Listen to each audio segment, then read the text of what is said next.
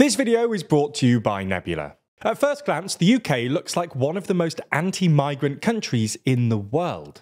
Parliament is currently tussling over a bill that would allow asylum seekers to be preemptively deported to Rwanda. British cabinet ministers decry the failure of multiculturalism and fearmonger about segregated neighbourhoods. The Home Office has become renowned for both its incompetence and the so-called hostile environment policy, a set of administrative measures designed to make staying in the United Kingdom as difficult as possible for anyone without permanent residence, in the hope that they voluntarily leave. And, of course, Brexit has been widely interpreted by both the British and European media as an expression of English nativism, motivated by anxieties about migration and freedom of movement. But scratch below the surface, and it becomes clear that the UK isn't quite as insular as it's often made out to be. While British voters are indeed sceptical about the number of asylum seekers arriving via small boats, which is what the Rwanda bill aims to reduce, they're generally far more positive about regular migration than their European counterparts. Suella Braverman had to walk back her multiculturalism comments after they were ridiculed in the British press, not least because Braverman herself, as the daughter of a Mauritian and Kenyan immigrants with Indian roots, embodies a certain definition of British multiculturalism. And while it's of course true that Brexit voters were motivated by anxieties about freedom of movement, they were generally concerned about European migration specifically, and non-EU migration into the UK has actually soared in the past few years, thanks in part to generous and popular schemes for refugees from Hong Kong and Ukraine. According to census data from 2021, roughly 1 in 6 people living in England and Wales were born abroad, a larger fraction than America or any large European country except Germany, and this number will only increase as net migration continues to rise.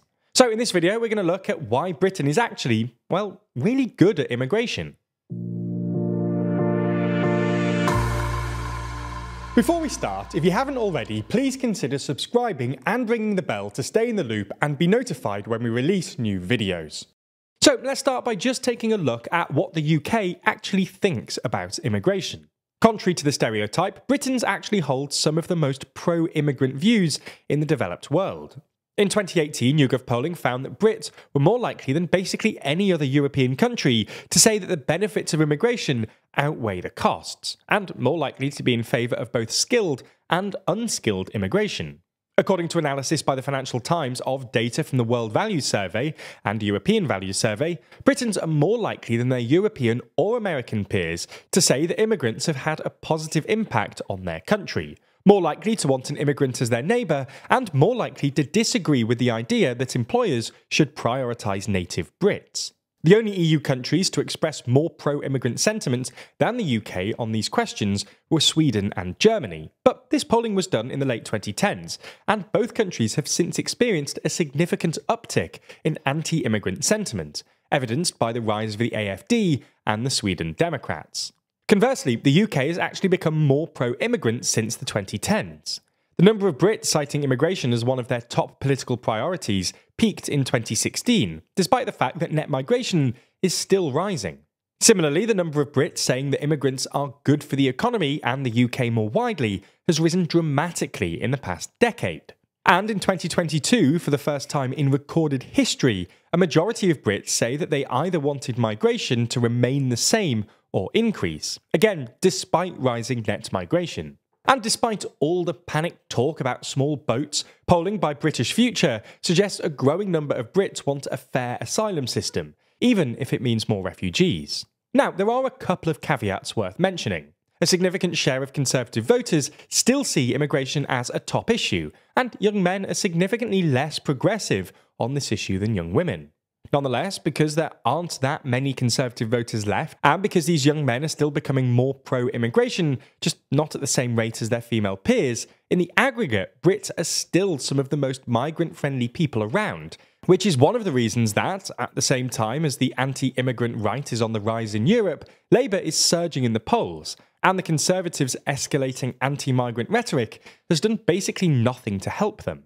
And it's not just that Brits are positively disposed towards migrants either. Migrants actually do better in the UK than in other places. University-educated migrants in the UK are basically as likely as their British peers to find employment, while those in the EU have an employment rate 10 percentage points lower than equivalently well-educated Europeans. Less well-educated immigrants actually have an employment rate 12% higher than their British-born equivalents, and on average, male immigrants actually have a slightly higher employment rate than British-born men. Migrant children also get better grades in the UK than they do in Europe. Kids who don't speak English as the first language actually do better than British kids at GCSE level, and immigrants' children also do better than British kids at PISA tests. The reverse is true in the rest of Europe. In Germany, for instance, immigrants' children scored 436 points in the latest maths test, way below the 495 for native Germans.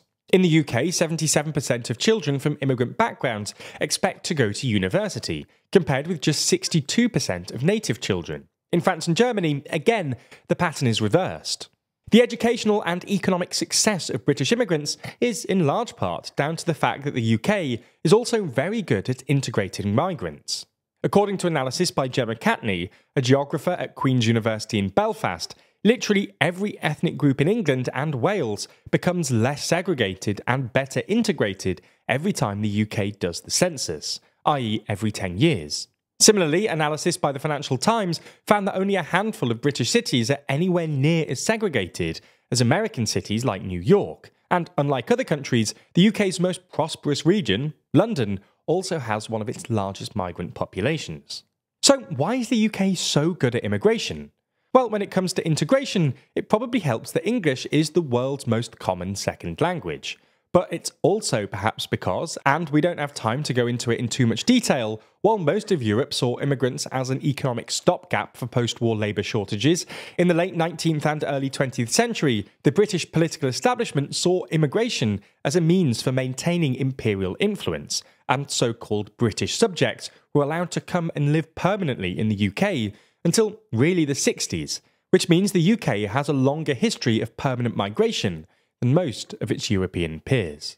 That's not the end of this story either. So if you want to dive deeper into this and other stories, we have an exciting announcement. That's because it was revealed, in Variety no less, that we're building a new product with our partners at Nebula, called Nebula News. Let me explain this exciting announcement. In an increasingly polarised and confusing world, it's hard to find news that matters and that you can trust. So every day, the TLDR team curates a selection of videos that matter most in the world right now, handpicking a feed of content which should keep you up to date with everything you need. That means no more overwhelming feeds of news coverage, and instead just the stories that matter most. Videos produced by the brilliant creators on Nebula and curated by the TLDR team. It's truly the easiest way for you to keep on top of the news that matters to impress at your next wedding, dinner party, or whatever your life entails. It's not just curated news content brought to you directly by us. Nebula also features exclusive original content.